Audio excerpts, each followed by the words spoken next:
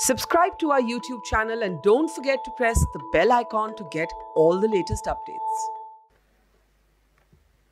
Shri A.K. Anthony, Rahul ji, Shri Mallikarjun Kharge, Srimati Meera Kumar, Lieutenant General A.R.K. Reddy, Vice Admiral S.K. Bhasin, Air Vice Marshal Kapil Kak, Captain Praveen Davar, our brave veterans, party colleagues, friends. Before I begin, I would like to pay a special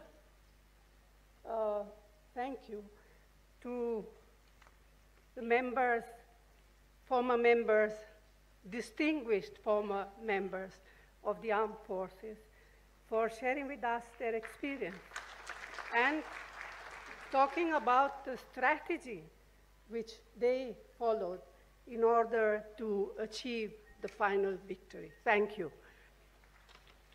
50 years ago, the brave and courageous people of Bangladesh gave themselves a new future. India stood by their side in solidarity to assist them in diverse ways. It provided a home to some 10 million refugees. It extended humanitarian support. It mobilized international backing. It raised its voice in regional and global forums. Ultimately, when attacked, it mounted a hugely successful military operation. The intrepid freedom fighters of Bangladesh must be recalled and cheered.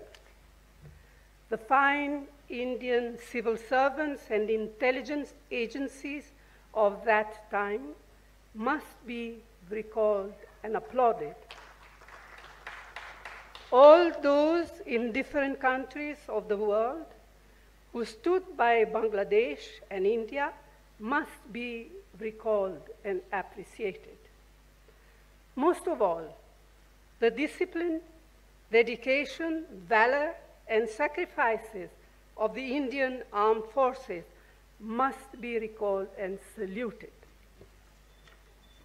It was this extraordinary convergence of a well-planned and perfectly executed political, diplomatic, and military strategy that gave 1971 a distinctive place in the history of the subcontinent. It was a history that reshaped geography as well.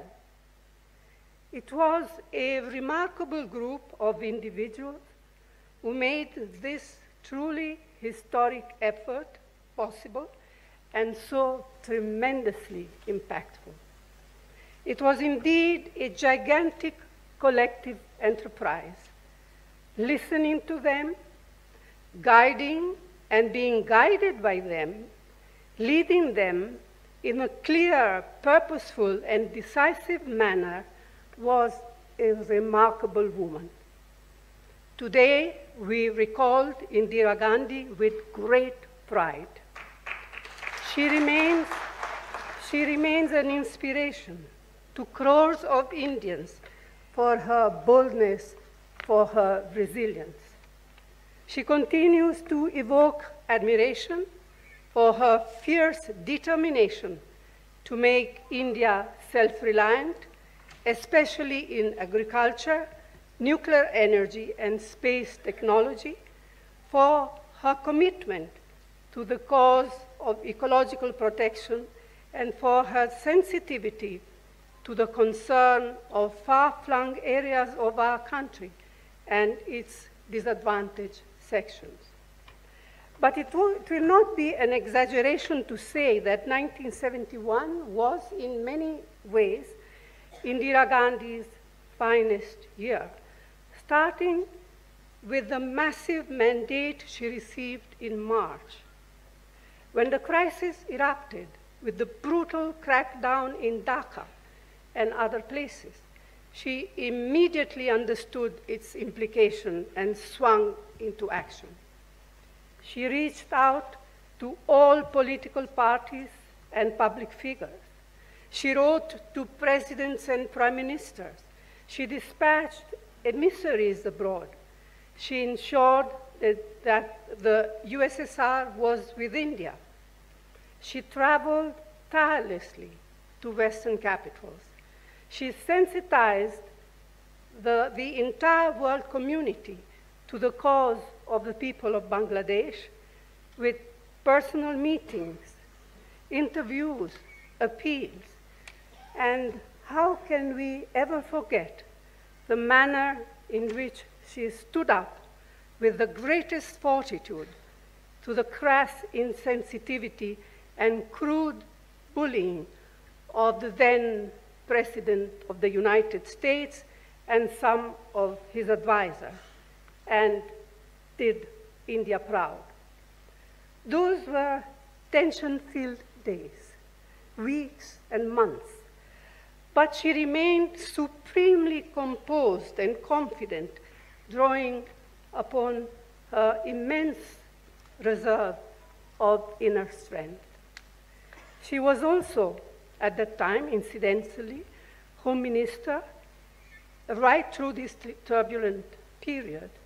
Her cabinet had a distinguished galaxy of stalwarts, like Jagjivan Ram, Defense Minister, Sardar Swaran Singh, Minister for Foreign Affairs, Y.B. Chavan, and so many others.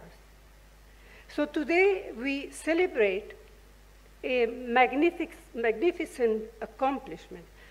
But I think Indira Gandhi would have wanted us to do so not in a boastful spirit or in a spirit of self-glorification, but in a spirit of reflection and resolve.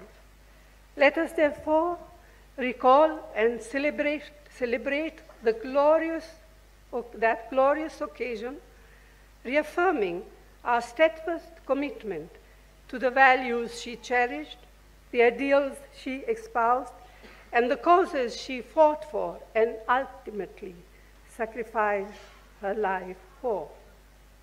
Today, let us congratulate the people of Bangladesh. The country has developed significantly in the face of great challenges. Very recently, the United Nations graduated it from, I quote, least developed country to the developing country category. It is only appropriate that Bangladesh's achievements are recognized as it celebrates the golden jubilee of its liberation. India, as you all know, shares a very warm relationship with it and bears a special responsibility to sustain and deepen that relationship. Friends, much has been written about 1971, and indeed, much will continue to be written. Undoubtedly, individuals played a pivotal and defining role, and we owe so much to each and every one of them. But it was in reality the triumph of the will of the people of Bangladesh and a fulfillment of their aspirations. It was also a victory of the people of India under the leadership of Prime Minister Indira Gandhi. Thank you. Thank you all. Jai Hind. It's great to see you here. Thank you for watching our work. If you haven't subscribed yet, don't forget to click the bell icon and subscribe to Mojo Story and support independent, robust journalism.